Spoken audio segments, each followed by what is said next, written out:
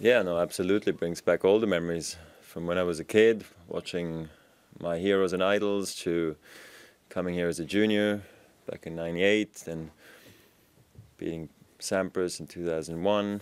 Some first losses along the way, which were tough, but still they're part of what made me as a player too. And then my first win here in 2003, and the last few years have been amazing anyway. So always enjoy coming back here, and yeah, it's a pleasure being healthy and really fit and eager to give it a go again. Yeah, it's a very quick turnaround. Yeah, especially if you go in the second week of the French Open.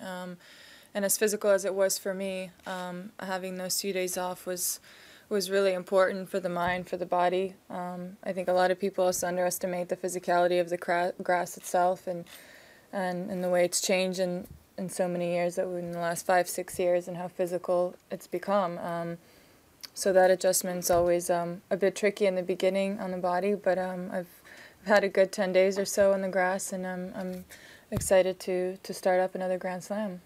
It carries a long way. It feels good. I feel good. I feel, when I came here, I just felt a sense of being home, and I really like being here.